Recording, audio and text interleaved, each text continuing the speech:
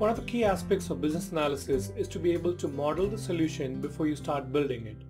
In other words, creating a visualization, showing your customers what to expect before even you start coding to build the software. UML, or Unified Modeling Language, comes in handy to achieve this feat, and there are several tools that allow us to model and represent what the thought process is to your customers as well as your developers to ensure that everyone's on the same page. There are a lot of online tools available, many of them free of cost, as well as open source tools that can help you draw out UML models. These tools can allow you to gain consensus with your business users, development and testing teams to make sure that the product is proceeding towards a path that the customer is expecting and something that would work for them.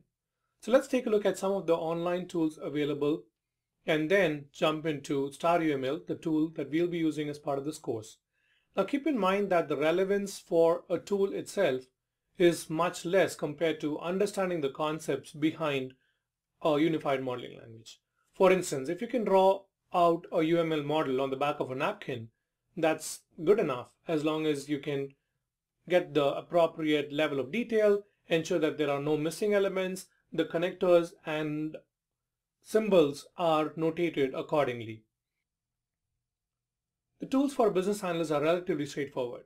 You can pick up any tool in a matter of 15 to 30 minutes as long as you've had a reasonable expectation of what the different components of the tool are and what the tool serves to. So it's not much of learning the UML tool that we'll be focusing on, but more about what UML stands for and what are the different representations that UML has inbuilt. We will be using StarUML since it's an open source tool, and licensing wise you could download it and retain it for as long as you'd like. You can practice even after the course is over, so it allows you a lot of flexibility as well as it resembles some of the enterprise tools that are being utilized in the market. That said, the online tools are also relatively straightforward and easy to use. You have nothing to install and you can easily practice your UML using these tools. So one tool is not much of a preference compared to others. So go with the online tool or StarUML or even Visio if you have your hands on it. But keep in mind that UML representation and learning the foundations and notations and best practices is far more important than getting the tool itself. And the tools are very simple to learn and very straightforward to use, as you'll learn in the next upcoming videos. Now let's take a look at some of the online tools available that we recommend for you to build up your UML models upon. Here are some of the online UML tools where there is nothing to install. All you need is a browser.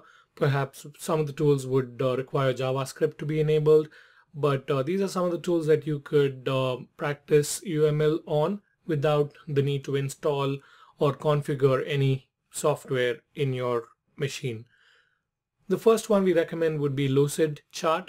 It's a simple drag and drop interface.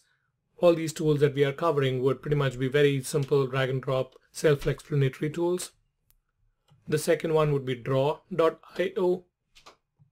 You could also try out Creately, Glyphy, or Kaku.com. All these tools should be very self-explanatory to use.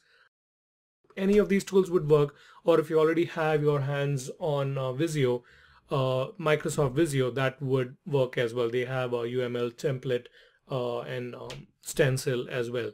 So you could use any of these tools as you're following along the demo. And the key is to keep in mind that you're focusing on the diagrams and the different constructs and how to get them right, rather than mastering several of these tools. As long as you can utilize one of these tools, you could very easily pick up any UML tool that is used with your client.